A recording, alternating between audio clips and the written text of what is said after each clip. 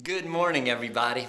As you know, we're in a series on relationships, and we're going to be talking about two things this week and next week about something that I wasn't planning on talking about during this topic, and that's the lies that society gives us about relationships.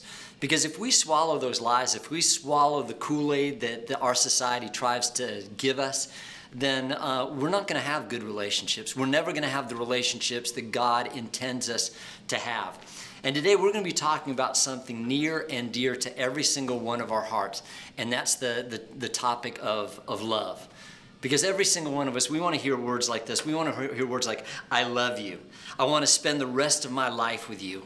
Will you marry me? I adore you. You're the most important person in my life. I enjoy talking to you. I have so much respect for you. When you walk in a room, I come alive. When I hear the garage door open, I get excited because I can't wait to see you. You make my heart go hubba hubba. I love you. And you know, when we think about it, God was the one that created love. And because of that, He knows exactly how it should work. He knows how it does work and how it doesn't work. He knows how it will thrive and how it will decline or not even be. You know, I know this story. I know I've told this story before, but it had a profound effect on my life. I've thought about this a lot.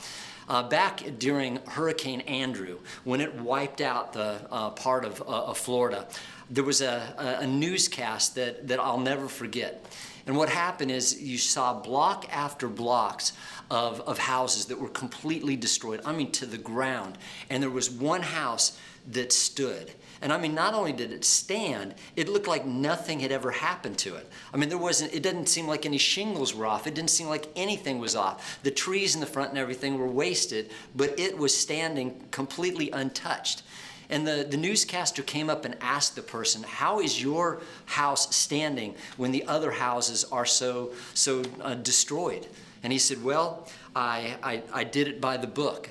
Florida says, here's how you make your house where it can survive the hurricanes. And he said, when it said to put a bracing here, I put a bracing there. When it said to put these types of shingles on, I put those types of shingles on. And I did it by the book, and my house stands.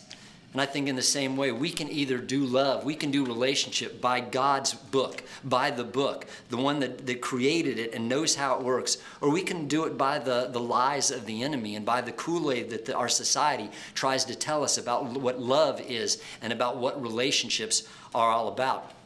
Now, if you're single, which about half of our congregation is, this will directly apply to you. And what you can do is you can build your house either for the first time or again in a new marriage on the principles that we're about to lay down. And for those who are married, which is the other half in our church, then you can retrofit this. And no matter how good or not good your marriage is, this can make it become way, way better. We're going to be taking a look at one little part of a chapter in the Bible. We're going to have an introduction before that. This is the lie that society gives us. It says this: if I can just meet and marry the right person, then we will live happily ever after. And isn't that really the plot of virtually every single romance movie that has ever been made? What you have is boy meets girl, sparks fly, chemistry happens, and then not only that, but then despite whatever odds they face, everything works out. If it's a drama, then the dramatic odds that they face, then the things work out. If it's a comedy, then comedic things happen. If it's adventure, then adventure things happen. But eventually, what happens is they live happily ever after. Now, if that were truly true, we would not have the third highest divorce rate in the world, in our nation. That 50% of the marriages that happen in our nation would not end in divorce. And you'd also have, it seems like the happiest couples, the greatest, the strongest couples would come directly from Hollywood, because isn't that where just the magic happens and where the chemistry takes place and everything. But as you and I know, that's some of the worst track records in Hollywood of any relationships that there are. The focus of the Kool-Aid love is finding. And the quality that is most important is chemistry.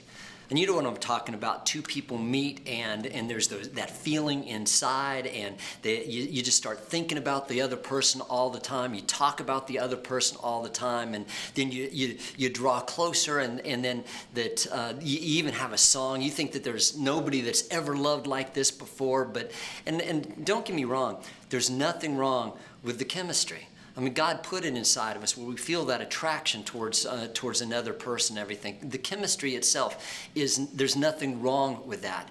But here's the Kool-Aid, is when all you have is the chemistry. That the chemistry without character equals chaos. Let me say that again. Chemistry without character leads to chaos. The chemistry of love isn't sustainable. It's like jumping out of an airplane. Now, I've jumped out of an airplane several times, and I love it. I enjoyed that feeling. It's an incredible adrenal rush. I love the feeling of flying, but it's not sustainable. Eventually, reality kicks in. Eventually, gravity kicks in. Eventually, you better have a parachute. Likewise, the chemistry couple truly believes that the powerful chemistry that they share will keep them together forever. But then here's the problem. Reality sets in, and the relationship begins to have problems, which all relationships do. And when those difficulties start showing their ugly head, what suffers is the chemistry. What has been hot and passionate and awesome, that begins to cool. And the relationship starts to die. And they find themselves on different sides of the bed, wondering what in the world ever happened. They're only 3 feet apart, but they might as well be 100 miles apart and growing further. It's a chemistry experiment that's gone bad. And you're left with two people who are brokenhearted and disillusioned.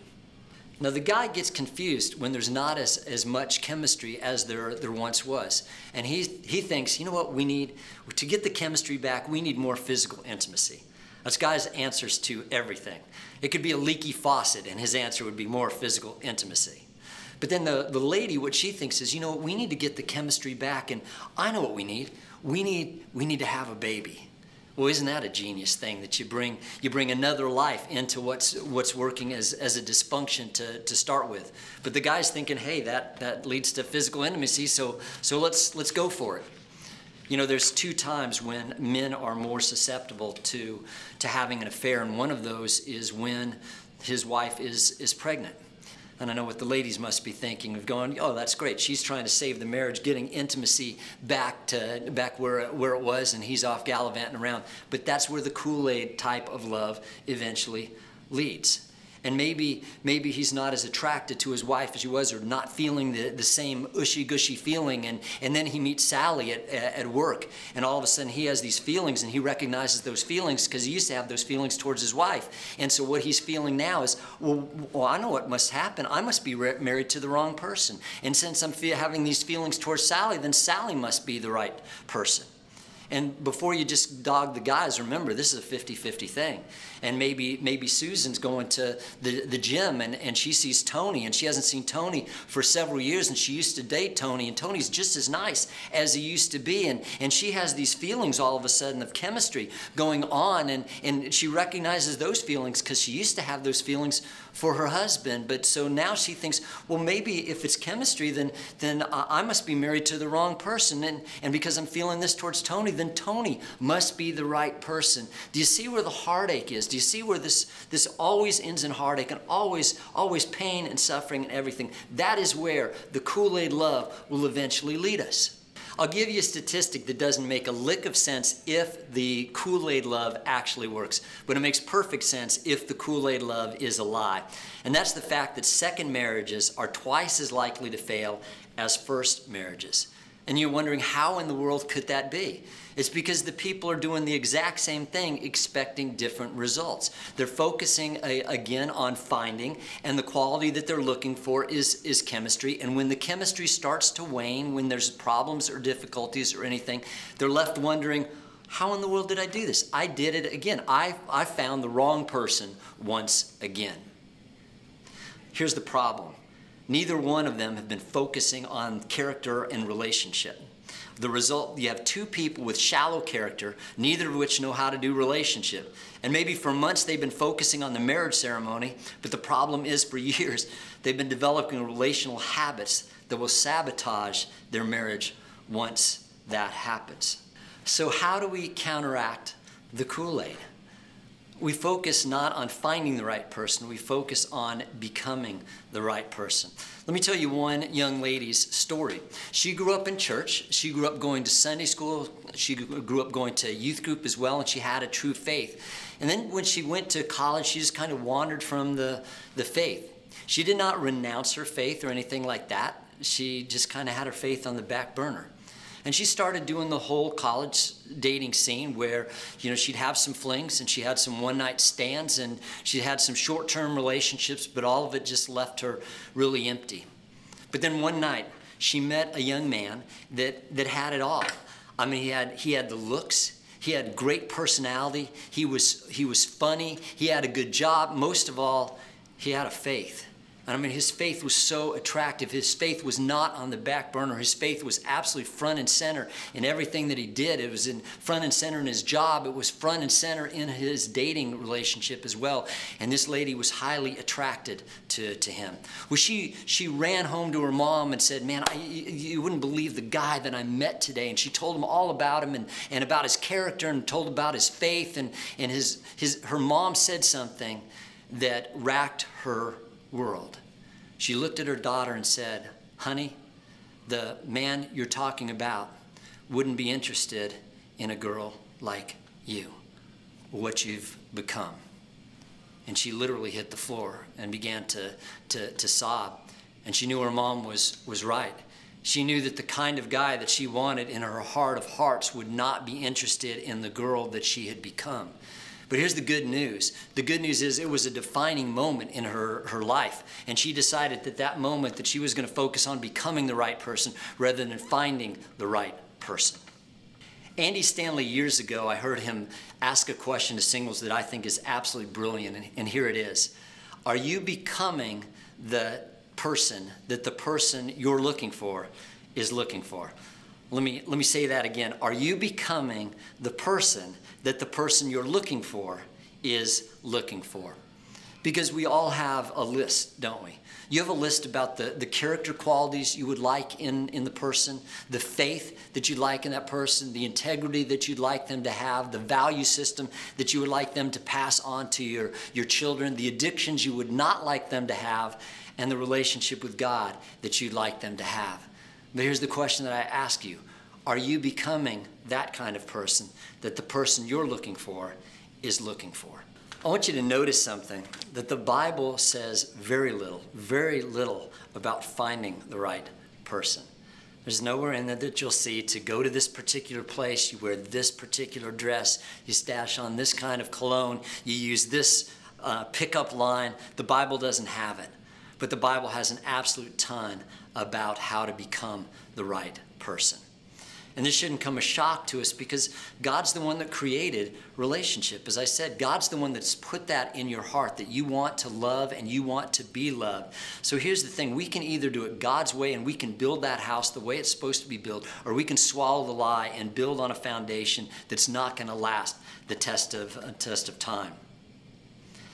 You are made for deep and wonderful relationships and for a deep and wonderful marriage. But it doesn't happen on accident. It happens when you have two people intentional about becoming, not finding. And it doesn't just happen if you just kiss enough frogs or you make yourself available to more and more people of the opposite sex. I want to say again, chemistry without character only leads to chaos and heartache. And our entire culture is a testament to that kind of heartache and that kind of Kool-Aid love. And you may say, okay, Lowell, you've proved your point. What do I do about it? Well, here's the good news. God gives us a list. So if you're a single, you can look at this list and you can say, if I do this, it's going to really help me become the person that the person I'm looking for is looking for. If you're married and you look at this list, I guarantee you it's going to make your marriages stronger if you live by what this list says. And I wanted to say a few things about the list. First of all, the things on this list will benefit every single relationship you have. It will benefit the relationship you have with your brother or your sister, or with your parents, with your children, with your spouse, with your boyfriend, your girlfriend, the people that you go to work with, the people that you go to school with, the people on your team. Every single relationship that you have will benefit from doing the things on this list. The other thing is, nothing on this list will be talking about finding. Everything on this list will talk about becoming. And I want to give a warning. If you're married, what you're going to want to do is you're going to want to think about, okay, how is my spouse living up to this list? I don't want you to do that. I want you to totally think about yourself, to think, it's not my brother, it's not my sister, it's not my spouse, it's me, O Lord, standing in the need of prayer. And something that I do on a regular basis is I look at this list and I put my name, I substitute my name there for every time the word love is mentioned. So I want us to take this personally, not think about anybody else, but think about ourselves and how we live according to this list. And one final thing is, we're all going to fall short, sometimes woefully short of the things on this list. So give ourselves some break. But this is the goal. This is where we should be headed. These are the things that we should be striving towards on a daily basis, on a regular basis. So what is the list? God's list comes straight from 1 Corinthians chapter 13, which is the love chapter. This one talks about God's definition of love, not the Kool-Aid love, God's definition of love. And it begins by saying this, that love is patient. We don't live in a very patient society, do we? We want everything yesterday. But love says, you know what, I'll wait for things. I'm not going to press the other person. I'm not going to push the other person. Another word for patience is long-suffering. That means we're willing to suffer long. It means we're willing to go through things with the other person and for the other person. The next one is love is kind. Kind means just you're considerate. You're considerate about the other person and their feelings, and you want what is best for the other person. You do the person good, and you never ever intentionally do the person harm. The third one is love does not envy. So what is envy? Envy means you want what the other person has. It's you want their life, you want their talents, you want their blessings, you want their whatever. And so that means that you, when everybody else is applauding them and everything, you don't want to do that. That's what envy is. In fact, if you have a low self-image, that you don't feel good about yourself. And if you don't feel good about yourself, you sure don't want another person feeling good about themselves either. And if you start feeling good about yourself, I'm going to make sure you stop feeling good about yourself. And here's the weird thing about envy, that sometimes it's the very thing that attracted you to the other person that now bugs you. Maybe they're smart, maybe they're intelligent, maybe they're incredibly gifted musically or something like that. And the thing that it once attracted you, if you have a low self-image, if you envy, it's going to start bugging you over time. I know a lady who this happened to, that she was attracted to her husband because he was smart, he was fun, he was funny, he was a person of high character and everything. And but then you could watch as envy crept into to her heart.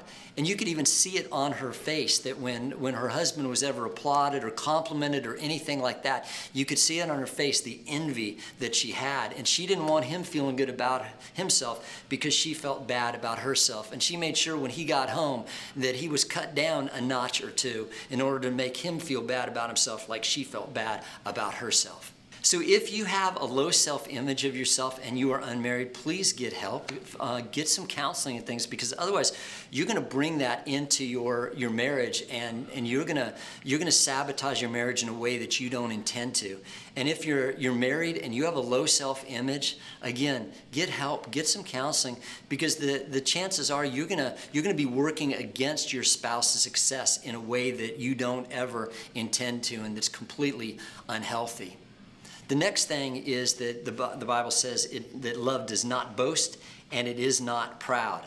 This is the opposite extreme from envy. Envy stems from a low self-image, and pride comes from an overinflated self-image. The Bible says this in Romans chapter 12, don't think of yourself more highly than you ought. Be honest in your evaluation of yourself, measuring yourself by the faith God has given you. And what's the opposite of pride? It's humility. It's meaning that we really look for the other person, what's good for the other person. It means we're willing to say, I'm sorry. It means we're willing to put the other person above us. And I know what some of you may be thinking. You may be thinking, does this really work? And maybe it even sounds boring as you try to picture people that are really trying to work out their differences in a patient way. But let me ask you this, those of you who have ever come from a dysfunctional family, a family where there's a lot of hostility, or maybe your parents where they got a divorce. Let me ask you, if you started living by this, if the family started living by this list, and they were patient with each other, they weren't in sick competition with each other, they forgave each other, they took each other's needs and concerns into heart, they were truly kind, they never tried to do harm for the other person, they admitted when they were wrong. Do you think that would maybe help out? Do you think maybe things would be better in that relationship? Maybe that family dynamic, that marriage dynamic would be stronger? And let me say this. This is not what you see in Hollywood at all, this list. Because yelling and screaming and dysfunction and everything, that's what sells, that's what's exciting. This is not as exciting. But I'll tell you, this is what works. This is the thing that stands the test of time. This isn't the Kool-Aid type of love. This is God's type of love, and it works. The next one that it talks about is love is not rude. Now, none of us like to spend time hanging around a rude person, so this is kind of self-explanatory. And the next one is love is not self-seeking. I don't know if you've noticed, but none of the things on this list comes naturally, right? I mean, chemistry comes naturally. All you need is some hormones or need some chemistry, and it's two sticks rubbed together. Boom, you got that. But these things do not come naturally. And of all the things on the list, not being self-seeking probably is the one that comes least natural to us. Because let's be, think of one of the first words that ever come out of our mouth is mine, mine, mine. We come out of the womb self-centered, self-seeking. So what is the opposite of being self-seeking? It means we look after the needs of the other person. We care about their thoughts. We care about their feelings. We care about their emotions. We care about what they are going through, not just focus on ourselves. The Bible then tells us that love is not easily angered. Another verse says, or translation says, love is not irritable. So it means if you're always ticked off, if you're always irritable, if you're always in a mood, you aren't being very loving. And somebody may say, well, that's just my personality. No, it's not. I mean, that's a learned behavior. And if you have, we have no control over death or taxes, but we have control on our attitude. We have control whether we're being easily angered or not. The Bible says that love keeps no record of wrongs. I like the story about the two guys that were talking, and one of the guys said, every time my wife and I have a fight, she gets historical. And he said, don't you mean hysterical? And he said, no, historical. Every time we are in a fight, she brings up every stupid thing that I've ever done wrong. Let me ask you something. Do you have a list? Do you have a list that you bring out every time you have a disagreement with maybe your wife or your husband or your child or anything like that, and every time they do something stupid, every time they do something wrong, you just add that to the list? Let me ask you this. Do you think God enjoys that list? Let me ask you this. Imagine Satan on one side and God on the other. Which is the one, who is the one who always rubs our face in the mud? Who's the one that always reminds us of everything that we've done wrong? Who is the accuser of the brethren? Is it Jesus or is it Satan? You know what that means? That means every time that we add something to the list, who are we acting like? We're acting like the accuser of the brethren. We're acting like the one who rubs our face in the dirt all the time. I thank God that we have a God of the second chances who always forgives and who, thank God, gets rid of the list when we're under Jesus Christ. The Bible says that love does not delight in evil, but rejoices with the truth. You know what that means? That means we always treat somebody in a way that never leads to regret, but would always bring a smile to the face of Jesus. That means, we would not cheat a person because that doesn't bring a smile to the face of Jesus. That means we don't lie because that wouldn't bring a smile. We don't abuse anybody. And something, I know this isn't going to be popular, but I just want to tell the truth. That means we don't have sex with a person outside of marriage. You know why? Because that doesn't bring a smile to the face of Jesus. You may think you're loving the person, but you're not loving the other person because Jesus would not smile on that. Love always protects, always trusts, always hopes, always perseveres. Love always protects. It protects the object of love physically, spiritually, and emotionally. You know what, teens? That means when your parents say that they don't like somebody you're hanging around with, a group you're hanging around with, you know why they do that? It's purely because they love you and they want to protect you. And real love perseveres. It makes it through the difficult times. You know, the Kool-Aid love, the chemistry love just says, as long as it feels good, I'm with you. But as soon as that chemistry, as soon as that ushy-gushy goes, I'm out of here. But here's the thing too, with the real love, the persevering love, the love that God's talking about, as you persevere, you can go through tough times. You're gonna go through tough times in life and in every relationship. But as you go through it, that relationship can even be stronger as you persevere together. And here's how we can build the house. This is how our house can flourish and stand when all the other houses around us are crumbling, just like that guy in Florida. The single person, you live according to this list, and you become the person that the person you're looking for is looking for. And married people, this is how we fortify the house, by doing these very things. And I'm going to say the list again. I'm going to say the list. Love is patient. Love is kind. It does not envy. It does not boast. It is not proud. It is not rude. It is not self-seeking. It is not easily angered. Love does not delight in evil, but rejoices in the truth. It always protects, always trusts, always hopes, always perseveres. You guys, love never, ever fails. God bless you.